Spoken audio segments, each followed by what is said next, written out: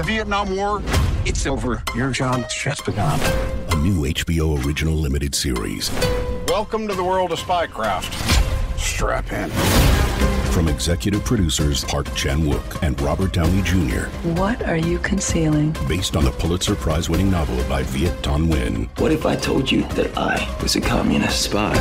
How did you become this? The Sympathizer, streaming April 14th on Max. Subscription required. This episode is brought to you by Shopify. Forget the frustration of picking commerce platforms when you switch your business to Shopify, the global commerce platform that supercharges your selling wherever you sell. With Shopify, you'll harness the same intuitive features, trusted apps, and powerful analytics used by the world's leading brands. Sign up today for your $1 per month trial period at shopify.com/tech, all lowercase. That's shopify.com/tech.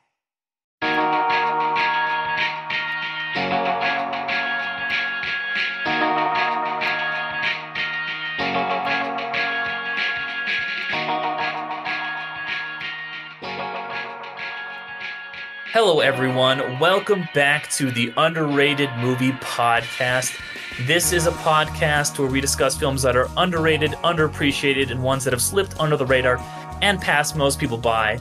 And once a year, an underrated movie that is so bad that it's good. So for this tradition, I've been keeping it going for a few years now. I wanted to talk about another movie that I thought was just kind of a messy masterpiece, a movie that was good for all the wrong reasons. And I wanted to bring on one of the people who knows the most about movies and the most about schlocky movies, and that is my good buddy Matt from the Matt and Mark Movie Show. Matt, how's it going? Hello, Derek. Happy April Fool's Day. Thank you for having me. I'm always happy to talk schlock. Basically, for me, 365 days a year is April Fool's Day on my show. I want to speak only of bad. Well, yeah, I'm glad I called the right guy then. Before we dive into it, like I mentioned, you're a master of schlock, but you do have your film credentials. What do you want to tell the people about the Matt and Mark Movie Show? Oh, yeah, we're the Matt and Mark Movie Show. We, I like to tell people now that we have serious, somewhat serious conversations about very unserious movies. Our tastes are very eclectic. We like cult, horror, genre, action, 80s, 90s. Basically, if it comes with a big old bucket of cheese on our celluloid, that's how we prefer things on my show. We review new releases, but really, in light of the strikes and how light everything's been this past quarter, really, at the Cineplex, we've kind of just been doing a line of retro reviews, which has been really fun. We're going back, checking out older horror movies from the 90s, much to my co-host chagrin. But it's a really fun show, very light. And we welcome all new people, obviously. It's a little like Scientology. We want to lure you in. We're trying to lure you in. Yeah, and much like Scientology and this movie, it's all about conspiracy theories, right? That's right. I was going to say, the minute I started rewatching this, I was like, is this Alex Jones's favorite movie? Because it might be. It feels like it very well could be.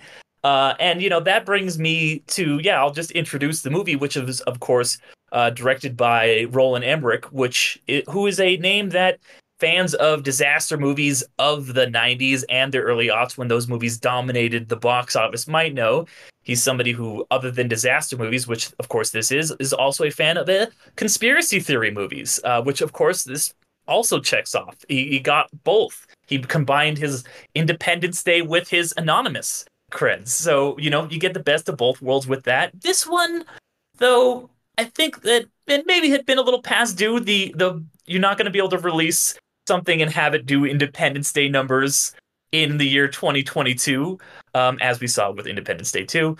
But Matt, what's your history with this movie, and I guess Roland Emmerich in general? Did you see this one in theaters? I did. I try to see just about every schlocky piece of crap in theaters. I will say I love Roland Emmerich. I don't say that ironically. I say that with genuine sincerity. I have been obviously a big fan since the first time I sat down in a theater and I saw Stargate, which was my first exposure to him. I saw it in the theater and I thought it was like the coolest movie I saw that summer. And then again, he hit us 2 years later with Independence Day. And I was like, is this guy the best movie maker alive? And of course, as his career progressed and I got older and I was like, sort of went into film school, I was like, I'm sort of seeing some cracks in the armor here. I love it. I'm also a big fan of disaster movies, so do keep that in mind, listener. I do tend to grade them on a curve simply because I do love disaster movies. It's a favorite subgenre of mine. I also love that basically when you're talking about disaster movies, Roland Emmerich has kind of become and is still kind of holds the crown as like the man. He's the master of disaster, or the disaster piece maker, if you will. I think it's weird that with Moonfall specifically, he's kind of covered his greatest hits like a lot. Like I feel like in some degree, The Day After Tomorrow kind of covers familiar territory from Independence Day, and then 2012 kind of covers both of those, and then Moonfall feels like it covers almost everything in his filmography. So he is a little like, I don't want to say Rolling Stonesy, but like you know what you're getting. If you buy the ticket, he's going to play the same 5 songs. That's kind of what you're paying for. So I respect that. But yeah, I saw this in the theater. I wasn't expecting greatness. I will say I loved 2012. I think 2012 is like the best of his like new school cover movies. You can't beat Independence Day. It's a stone cold classic. But yeah, Moonfall is an oddity. I'm happy it exists, but boy, oh boy, do I have a lot of complaints about it. Yeah, and for me, I'm like, I think a couple years behind you. When you were in film school, learning about what good cinema was, I was like, wow, The Day After Tomorrow is the best fucking thing I've ever seen. Oh my God, Jake Gyllenhaal running from the wolves in the ice. This is awesome. And then, obviously as time went by and the market changed, this was one that it was one of the most independent films of all time. Emmerich didn't have the financial backing that he did previously with those earlier movies. And we saw the box office slowly but surely decline on those movies. I actually did make a point to try and see this one in theaters. I think I was one of the few. Were you among them as well? I absolutely was. Yeah, I was there opening weekend simply by virtue of the fact that I was like, hey, I think if even if it's crap, I think if you're going to see a Roland Emmerich movie, the best first exposure to it is on the biggest screen possible with a fantastic sound system, because at least you will get to see a lot of big destruction. You want to see that 50 feet tall. You don't want to see that on like a 40-inch TV at home. Yeah, definitely. And people always kind of throw out the so bad it's good thing, and it's something that I like to reserve to do once a year for April Fool's Day. It always feels appropriate, and they're never movies that I hate. They're always I'll call them like the 1-star heart letterbox reviews, because it's ones that I'm like, you get a 1-star for quality, but you get a heart because I do love it and I appreciate it. Because clearly everybody involved in this movie really cared about it. They weren't just phoning it in like Madam Web or something, They really gave a shit. They really thought they were, maybe not Patrick Wilson, I don't know, but like clearly Roland Emmerich thought he was making some kind of masterpiece.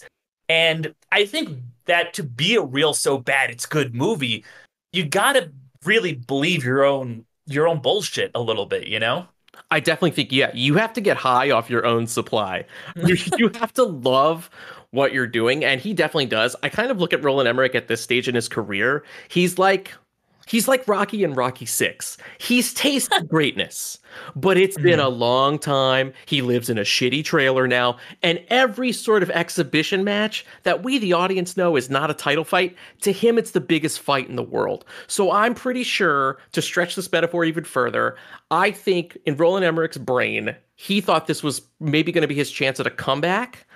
Maybe an Independence Day-like hit for him, right? Rocky returning to his heavyweight roots. And boy, modern audiences were not ready for Roland Emmerich's vision of Alec Jones's wet dream. He was not ready. Yeah, not ready. Yeah. This movie, it really is something else. It's it's really because yeah, I think maybe 5, 10 years earlier it might have been a hit. I don't know, because it does feel like you said very much like the greatest hits of Emmerich's career, but it also does feel like ironically enough, because this movie is all about AI and AI being good or evil or whatever, it does feel kind of like a movie that is written by AI. Like Yeah. it's like, what is the son's name? Sonny. Like it's just like hitting all of the tropes. It's just like we put all of Roland Emmerich's past movies into a machine, and this is what like if you told me that's how this movie came about, it's like the moon creeps up behind them. It's like, what? Okay. It kind of is ridiculous. It's almost like a joke, but that's what makes it such a like it's like a perfect midnight movie. When I saw this in the theater, a friend and I went, we had a couple drinks and we had a blast watching it. And it has this stuff like you're like, this was around the time when it's like, well, we've got to release this movie in China. It's an independent film that has Chinese backers, so randomly insert Chinese character into this, and they will say a couple lines in Chinese, and they have to have the line of like, oh, the space shuttle is here. We have some money from the Chinese space program. It has nothing to do with anything. They just had to put it in because they were like, we've got those Chinese dollars, so we need to make sure this plays in China. It was the thing that was very prevalent at the time. Oh yeah, we have to please our Chinese corporate overlords. We have to pay respect. They wrote a giant check. And you know what? I respect them for that. I'm kind of glad Hollywood's getting out of this because it's kind of a dirty little secret that we got a lot of Chinese money in our bigger Hollywood productions in the last 10 years. And, there are some contingencies that come with that money. We get some actors, sometimes get a great actor. Other times you get an actor that, maybe English is a second language, and that does unfortunately impact the performance. But it's hard because, like you said, there are sensibilities, I think, that I don't want to get into a whole global cinema conversation. I just think the sensibilities of the Chinese audience and the American audiences are obviously different. And when we try to smash that together into a blockbuster, those two flavors don't mix all the time. They work sometimes. Yeah, but here it feels like very weird and obvious. Like, here is producer's niece. She's in the movie. We're going to give her a lot of business. She gets a love story. She gets a giant moment. Yeah. I want to say really quick, too, on the so bad it's good tip. I loved your take on the AIs writing like 10,000 different scripts. To me, I totally felt that, but I felt it in less the disaster way and more in the way that like general character scenes work. So like you and I watch a lot of movies. We understand how two characters interact in a scene. This is like an AI of a copy of a copy of a soap opera of a copy, because like you said, just like the kid's name is Sonny, like there's something so canned. You can predict what a character's going to say before they say it. That's what kind of movie this is. So if two characters are interacting, if a mom meets her kid, the first thing they're going to do is like be like, I told you the last time that your dad is trying hard to win his life back and you need to be a part of that. Like, it's very soap opera-y. The stakes are ridiculous. Like, the human stakes are ridiculous. Of course, the moon shit is crazy. But the human stakes feel so canned and false that it's kind of amazing. Because you really can play a game where you guess the dialogue and you will be right. Yeah, and like, a good example of that, I feel like, is the Michael Pena character, who feels like, very much like the new husband to the divorced ex-wife of the main character, and he's just here to, have this conflict with the son, and then he's like, I always thought of you as a son, and you're like, well, this motherfucker is dead, like, in the next scene, like, you're like, I know exactly what's gonna happen with that. It's a lot of unfortunate business, too, because in the middle of, I think, the best sequence of this movie, it unfortunately turns into a Lexus commercial. we can't oh my god, yes. Like, not only is Michael Pena's character a car dealer, he works at a Lexus dealership while they're in the middle of a crazy car chase that is probably my favorite scene in this entire movie. It basically devolves into a glorified in-movie Lexus ad where it becomes a commercial. The characters are commenting on the quality of the car. Switch it into sport mode. They're like advertising all the features the new Lexus has. I somehow like breezed past that on my initial viewing. When I watched this yesterday for the show, I was like, what the fuck is happening right now? Are we stopping the action to have a Lexus ad? I was like, what the fucking balls on Emmerich? Why? I know why, but why? It's rhetorical. No, and I think, because that is something I definitely noted when I first saw it, and then I took a note of it rewatching it this time because there's that moment when, yeah, they are having that car chase, and the whole time I guess they have it in like eco mode or whatever, and then Pena just goes switch it into overdrive, maximum overdrive, and then it's a close up of the dial, and you see him turn it to sport, and then it starts going faster, and I was like, that is the most insane product placement I've ever seen in a movie. And it feels perfectly at home with this insane fucking movie. Once again, it feels like an AI's example of product placement. Yes. And also, too, that, the Lexus ad, the dumb way people interact, and like, okay, so it's a movie about the moon crashing into Earth. Okay, cool idea, ridiculous, but it's Roland Emmerich, okay? So, of course, AI would see that concept and go, well, we need to have some social unrest. So on the side of the fucking shuttle, everybody is fleeing. Life as we know it has been turned upside down. People are dying. Breakdown of society. Someone took the time to tag and spray paint the side of the shuttle. Fuck the moon. Because that's what an AI thinks human beings would do. That's what I'm saying. I had to laugh. I forgot about so much dumb stuff in this movie. We can run it down, but like the fuck the moon thing on the side of the shuttle was amazing and stupid, or stupidly amazing rather. The Lexus ad was stupidly amazing. The fact that the guy from Game of Thrones, I'm sorry, I forgot his name. That guy is British. Simple thing. His mom, no British accent. She's American. There's no explanation for it, but that's the level. That's the level. This isn't the kind of movie where it's like, well, maybe his mom's American and there's a rich backstory. No, it's just that they were like, I don't give a shit. She doesn't have a British accent, and he's British. Who gives a shit? Moonfall. Yeah. Yeah, and then like, just to play off that, so something else that I noticed, like, why would his mom always tell him, don't ask for permission, ask for forgiveness?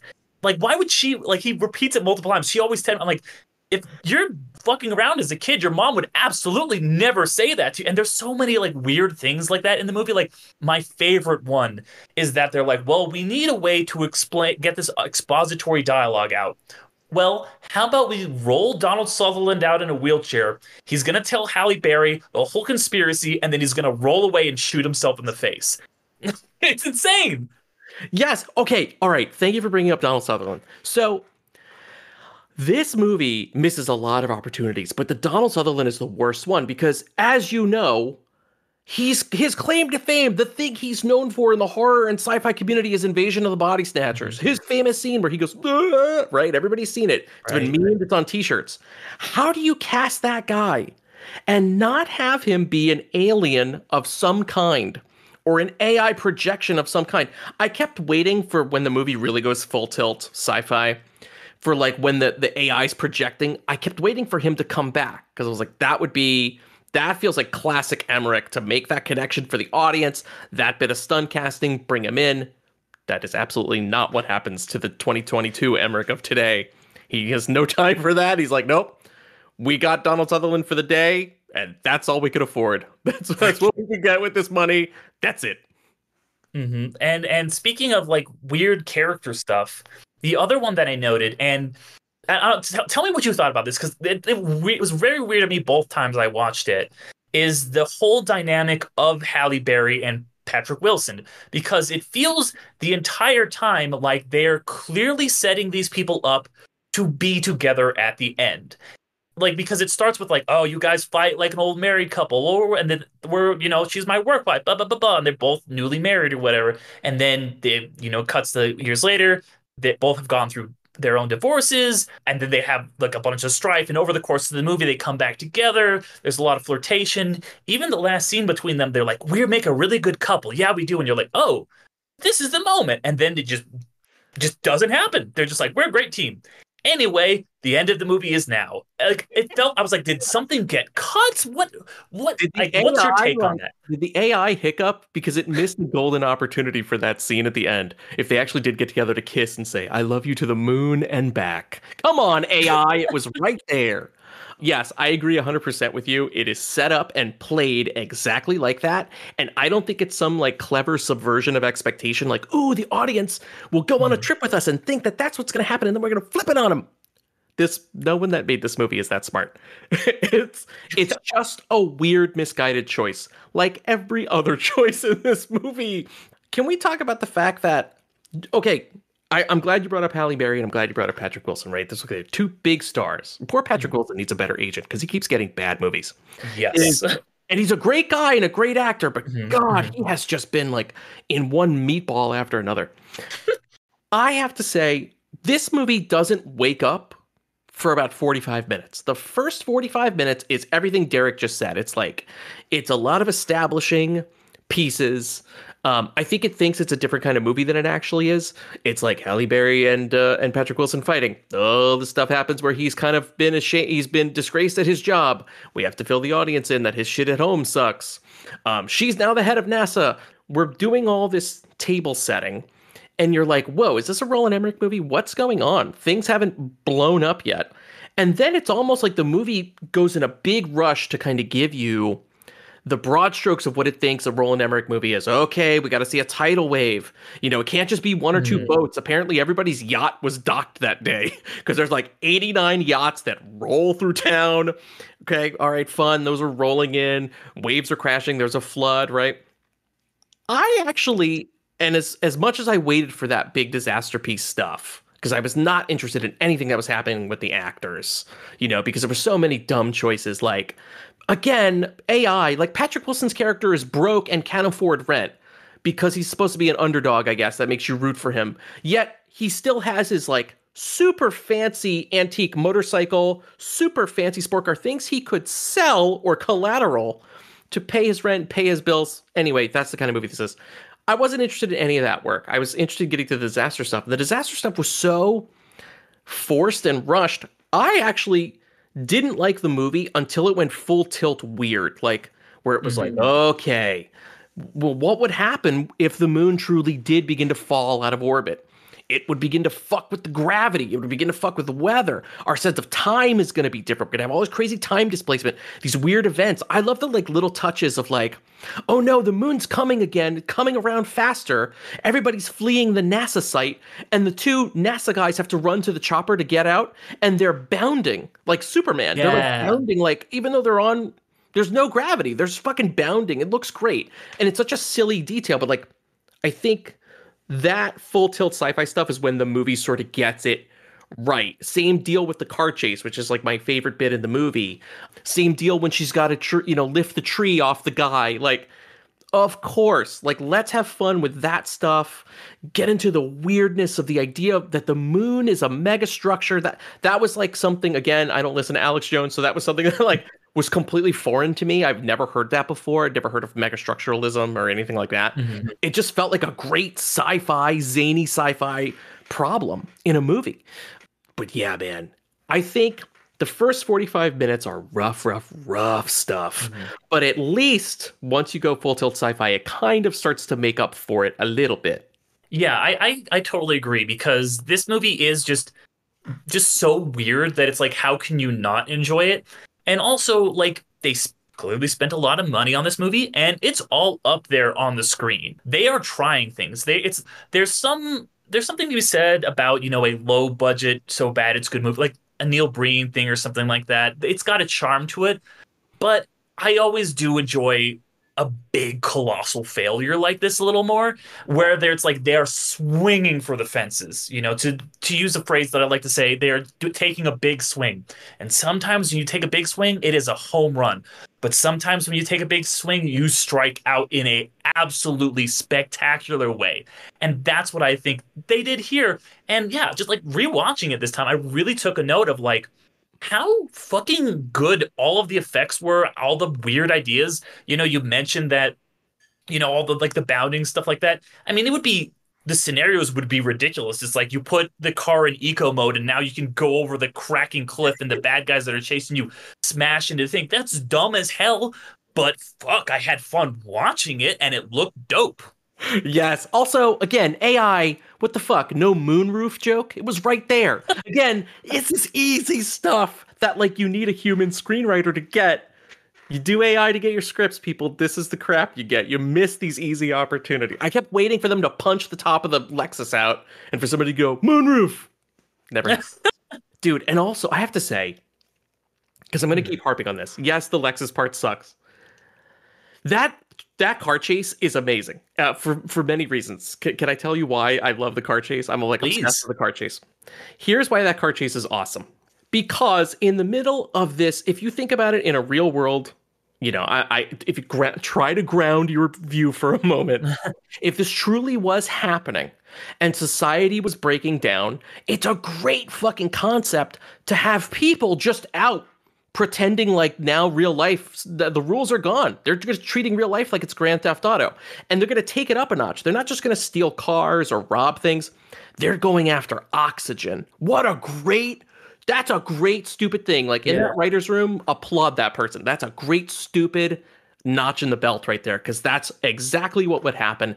And you have this great bit where, you know, the family led by Michael Pena is, you know, they have the oxygen that they've borrowed from the fire department. They're trying to get away. And then you have the robbers, right, who are following them to boost the oxygen. We get a fucking gunfight in the car. I loved the insanity of it. But then to raise the bar, all right, on a visual level, on a sheer scale, we get the bit where the moon is crossing. So now it's messing with gravity. Now things are blowing up, exploding. So you've got tankers flying into the scene as a car chase is happening.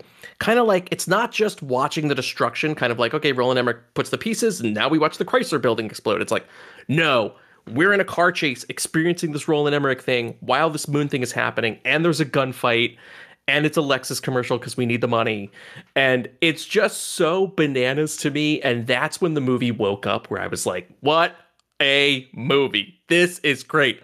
All I'm missing is like a like a giant beer, a bunch of pretzels. Fuck it. You know, let's get in here. Everybody smoke out the room. Let's have an amazing time with this sequence, because I was just floored by the audacity of that sequence.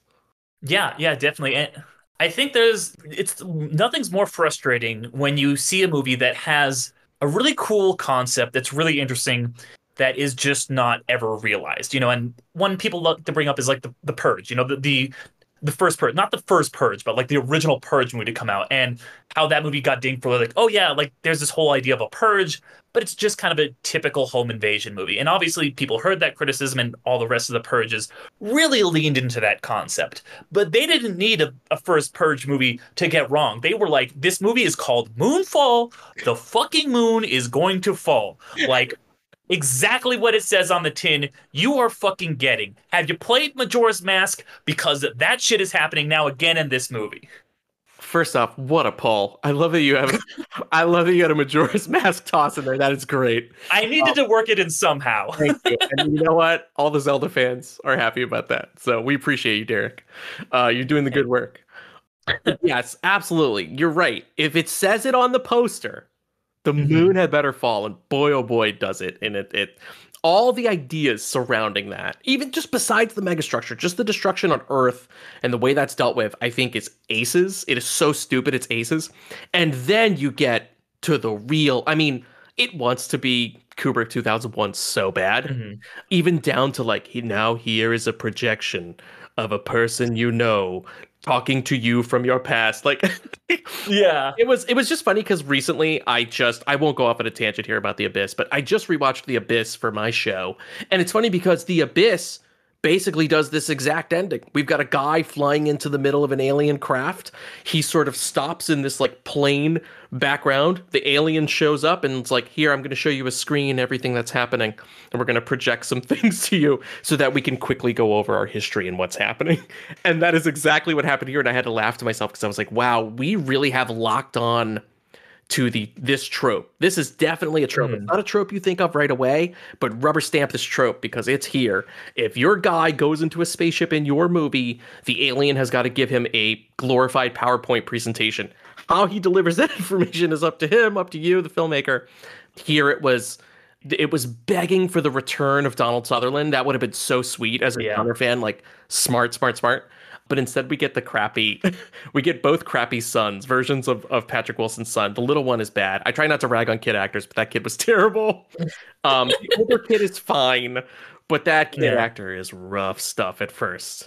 But it's cool. Like That is one thing that I think the AI did successfully on its script was the backstory of the moon as a megastructure.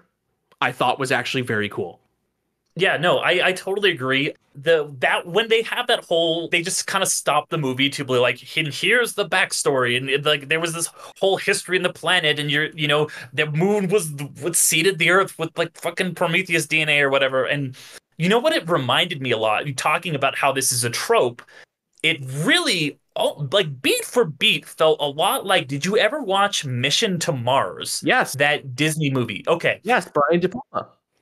Yes, which is a movie that like I liked it a lot as a kid. I haven't revisited it as an adult, so it just kind of lives in my memory as being good. When I don't know how like accurate that is, but the end where it's like Gary Sinise goes up to Mars and it's like he finds out there's this whole mystery there and what's going on, and it's like, oh, he goes to the face and there's this big structure inside, and then these aliens tell them like actually their Earth came from here, this thing that's really another thing in the solar system that's pretty close to Earth, and they seeded it, and that's where humanity and life on Earth came from, is actually from this other thing. And I was like, this is like very similar to this movie that like everyone kind of hates and forgot about. So like I was really drawing those comparisons. Yes, absolutely. Also, shout out to my fellow Disney heads. Disney World Mission Space is Mission to Mars, the ride.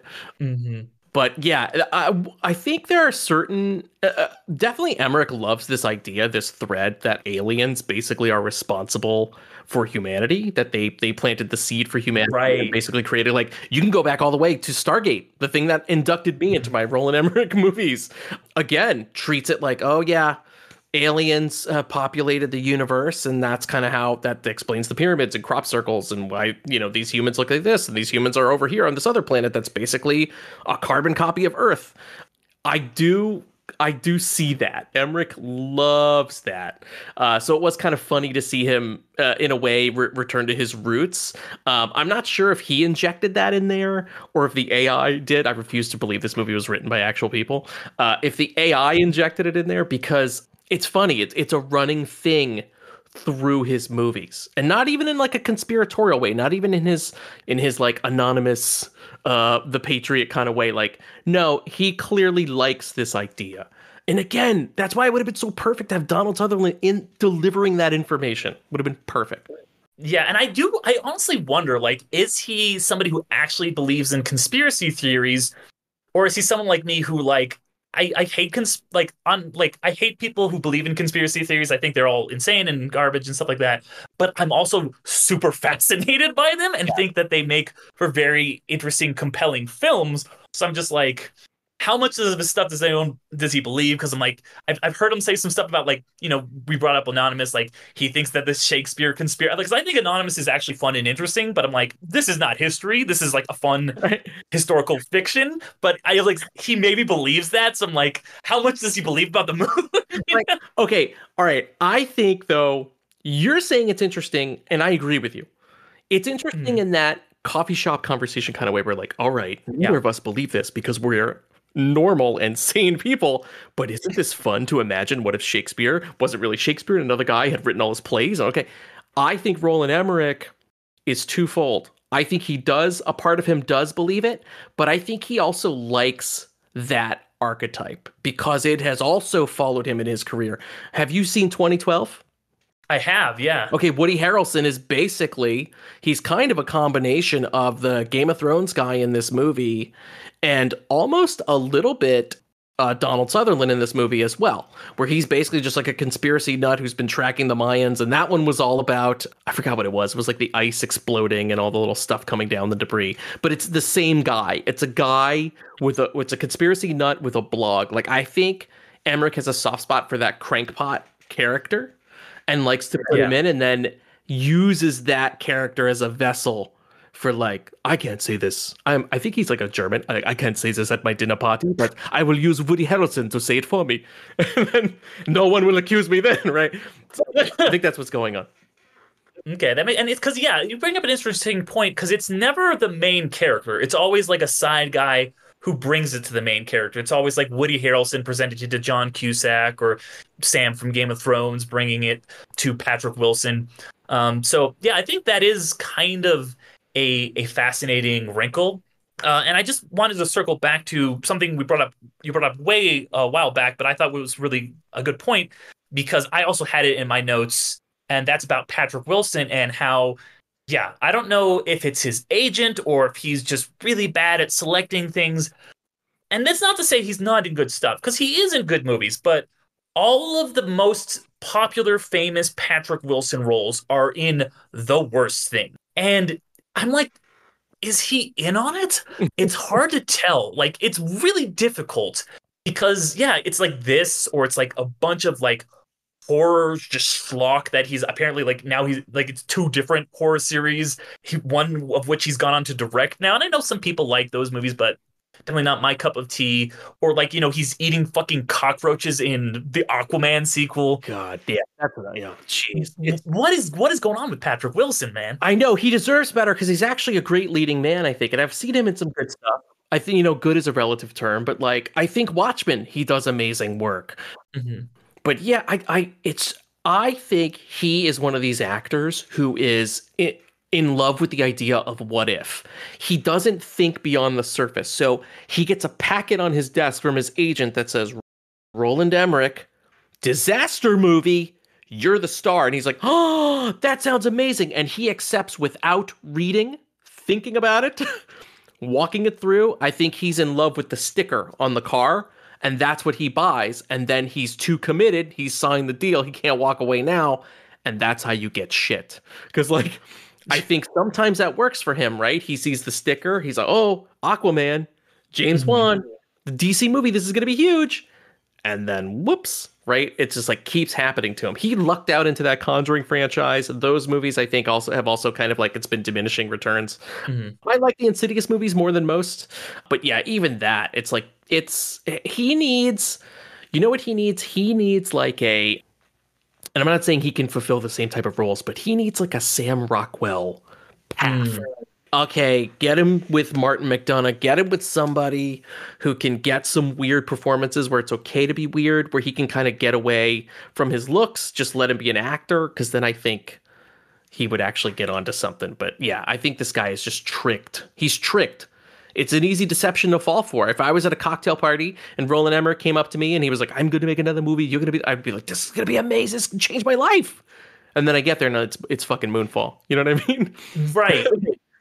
But the thing is, too, he's like always really good in bad movies. Like, yeah. It's one of the things that's like, I don't know if he understands the assignment or he just has the right vibes. But like, to once again, obviously in this, I think he's phenomenal. He's kind of like wisecracking and stuff like that. But like even in Aquaman 2, which is like a pretty, for the most part, irredeemable movie, he is just having so much fun. Like whenever it's that meme. It's like whenever Patrick Wilson is on screen, people should be asking, "Where is Patrick Wilson?" Like he just brings so much to that film. And like Jason Momoa, like I like Jason Momoa, but he's really just trying to be Chris Hemsworth in that movie, and he's funny in like a casual, like my man way, but when he's just trying to do straight up comedy, I don't think it works in the way that like Patrick Wilson is just like kind of playing the straight man, like the very serious, like, yes, I'm Ortman. It's like it's way funnier than anything anyone else is in that movie when they're trying to be funny. And I'd say similar vibes in this one too. And then to just kind of continue on that, one thing that I noticed was, his interaction with, and I'm going to keep calling him Sam from Game of Thrones. Did that interaction feel weird to you? Because it felt like they should have really, like, maybe it speaks to what you were talking about earlier, where like the first 45 seemed to lag, where they're like opposed, like for a while, where he's like this crazy conspiracy guy, and like, why? You saw this thing, you're like this cloud, you're discredited for basically this conspiracy that everyone's trying to cover up. You see someone who's like, there's a conspiracy, there's this thing going on with the moon. Just like screenwriting trick, just make him be like, there's somebody else, like this guy's kind of a crackpot, but maybe he can explain why this whole thing happened to me. That seems like a shortcut they should have taken. What do you think? Absolutely. I think you're absolutely right. It's weird. Again, it's like they think that, okay, because he has this kind of tete-a-tete interplay with Halle Berry, he should also have that with Sam from Game of Thrones, because that's how the audience reads mismatched buddy duo, right? That, again, like an AI computer was like, this is what buddy comedy is. They are mismatched. Ha ha ha. He has IBS. He is handsome. Like that's what it takes. Like, dude, I felt so bad for Sam from Game of Thrones when his character is basically just like demeaned to having to say like, I have anxiety, I have IBS, because like I was like, why is this character's life doesn't suck enough? We have to also give him all of these conditions. Like, he lives alone, mother in a nursing home, the cat's the only friend, been denied entry into his field of study, everybody thinks he's a fucking crank.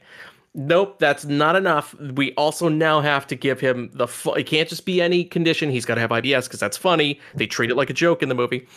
It's just kind of sad because, again, that's what the AI thinks reads as a joke, and then they have to be contentious because that's what it thinks it reads as budding unlikely friends come together, because it's so weird. Okay, to highlight what you're talking about, they have their tete-a-tete, but then they're together kind of like once the tidal wave hits, and they're even sharing a hotel room, which, why are they wasting time sleeping? That made no sense.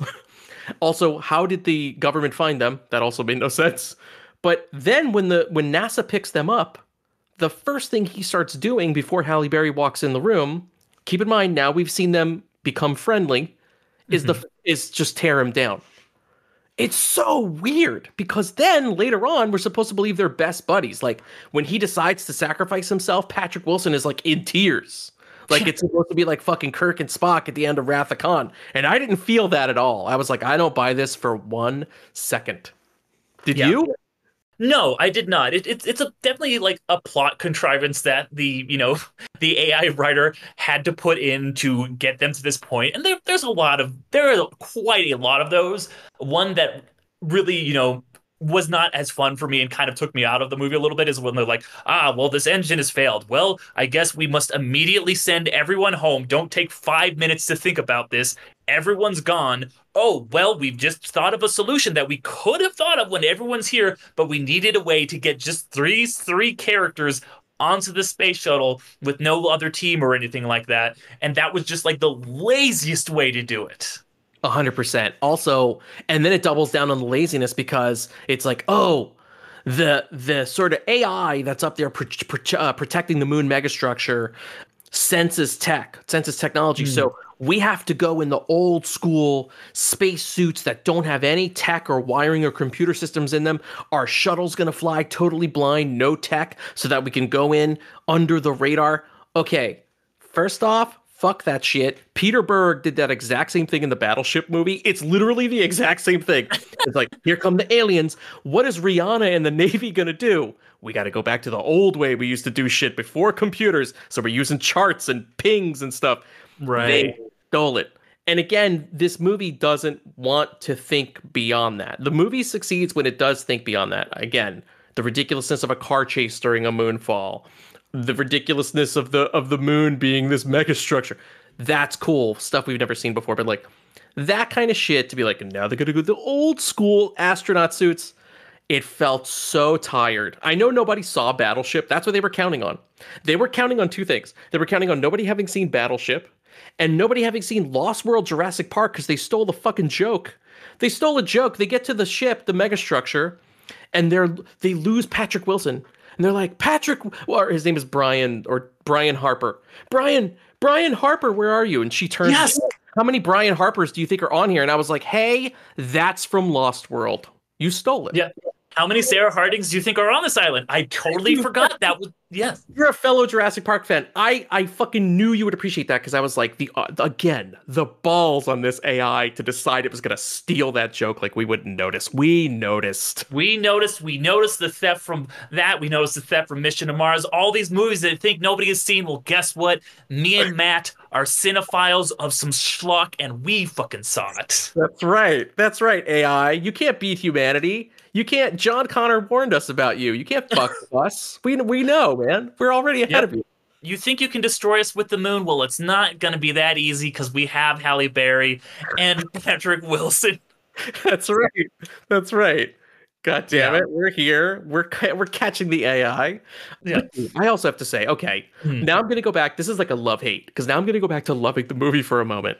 Can we talk about how cool it is? I think it's like legitimately, no, I'm not being funny. I think it's a legitimately beautiful sequence when their rover falls through the cavern that's inside the middle of the moon. And it's just like that giant black hole that they're traveling down, and he gets him to fly close to the side of the tunnel. To me, I remember that from the big screen. It was not as cool on my television. I have a nice TV, but it was not as cool. On the big screen, that sequence was phenomenal. And again, that's just like fun visual fireworks from Roland Emmerich. No thanks to the AI on that one. Yeah, no, because like we said, this movie looks great. It's like a movie that I had a really good time seeing up on the big screen, and it is a little bit sad that not too many people did. Movie does feel like a movie that is stuck in the early aughts in a lot of ways, and that, you know, it is part of this dying genre. But I think that maybe if throughout all this kind of these contrivances and the cliches and, you know, the things that we've been jokingly saying are like written by AI, if it made it try to catch up a little bit, I think that you legitimately could have a movie that is in this genre that could be a hit. You just gotta stay with the times a little bit, you know? 100%. And I think that it's not just in concept, right? I think it's an execution too, to kind of update and get with the times, because I think the concept of the moon and it being a megastructure is something novel, something that I think modern audiences have not seen. But I think with the proper execution, it could have been an A24 level, like, ooh, a real brain buster, right? I think about what somebody like Alex Garland would do with that budget. Great. You know, he would really, I mean, I'm sure he would do something extra weird. It would not be palatable for a mass audience.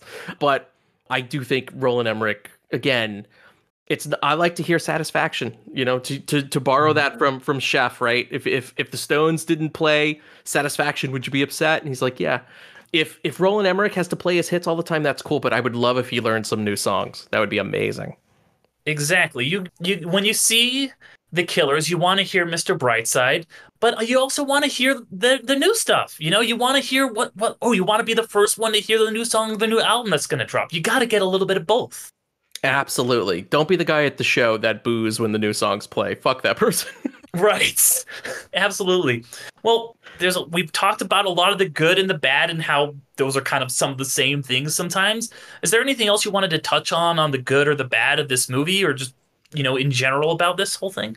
Yeah, I have one more thing that I want to touch on. Yes, please. And that is this idea that we need. I hate the idea of like needing to force some kind of like familial memory to make you. It's such an easy shorthand. It's like, and the thing I'm talking about is, again, Michael Pena gets the worst bits in this movie. The bit with his daughter makes no sense. So her oxygen tank is faulty, and she's like, I can't breathe. And he's like, oh, okay, no problem. And they trade oxygen tanks, and we know he's gonna die at this point. But it's such a weird thing that he leaves her with. It's not some memory like, okay, run like we used to run in Little League. It's something weird where he goes, just walk left, right, left, left, right, left. I was like, if she walked left, right, left, she would be walking funny. She would not be walking the way that a normal human being walks.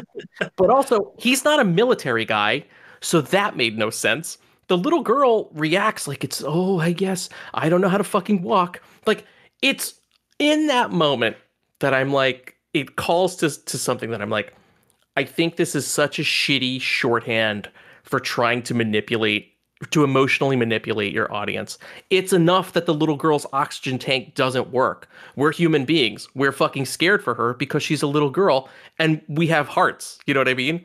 We don't need the extra step of you applying some fake bullcrap on top that doesn't even make sense. None of that's hard. It made it weird. It made me not care about the little girl. I was like, just let it be. Anyway, I wanted to touch on that because I thought it was so bizarre. I hated also that Sam from Game of Thrones' cat was named Fuzz Aldrin. Get the fuck out of here. I hated that.